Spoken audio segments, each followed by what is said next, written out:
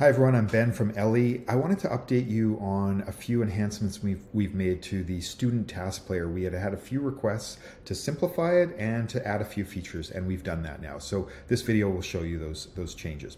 All right, so there's three enhancements in total. The first is that we have put all of the tasks into a task player so that students can complete each task sequentially without clicking back and forth like they had to do before. They used to have to click into a task, then click out of it, and then into the next one and out. Now it's all sequential inside of one task player.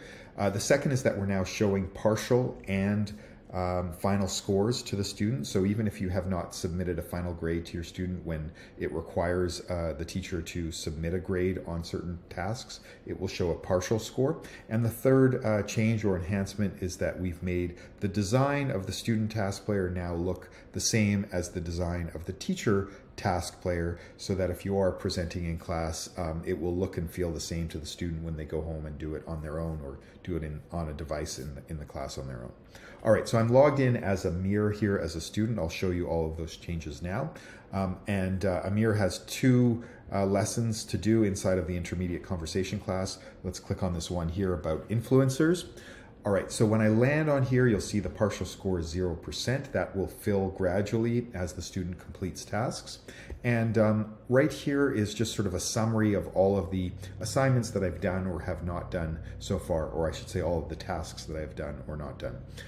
And just one big start button to get started inside that task player. So your students just simply click start.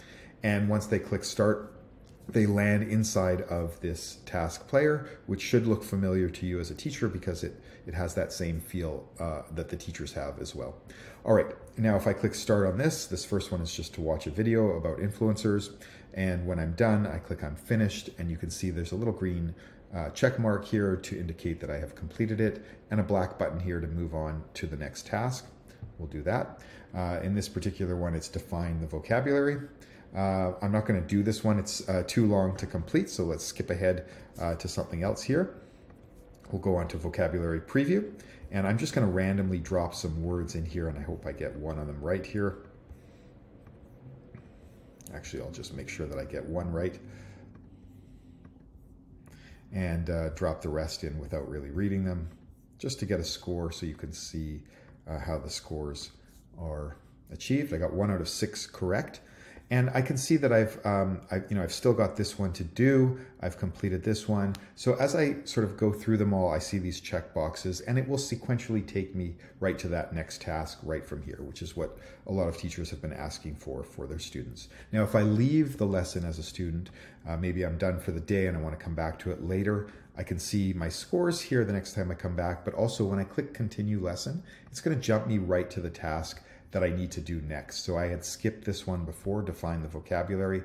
It brings me right back to that middle one there, you can see there. So it keeps me organized and keeps me in a flow. All right, so that was one of the changes. You'll also notice that on things like, let's see here if we can click into this one. Yeah, down here, the instructions are now down here, just like they are for the teacher, whereas before they would have been up in the top right corner, and it was a little confusing because what you were showing your students in class was different than what they were actually doing on their own devices. All right, and finally, just going back here to our scores here, you can see that I've got this partial score here of 1%.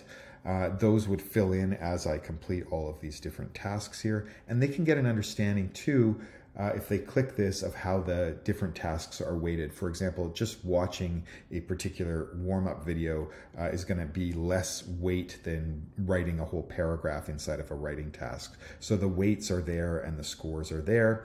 And if an assignment is, if a task is an open-ended task that requires you to give it a grade as a teacher, this will remain as partial score until you as the teacher gives a final score within the grade feed itself.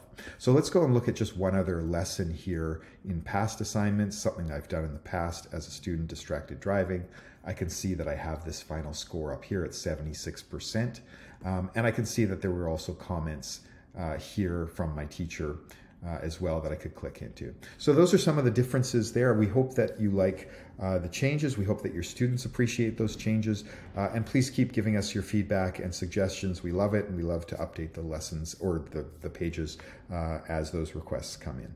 Thank you, and hope you're enjoying the site.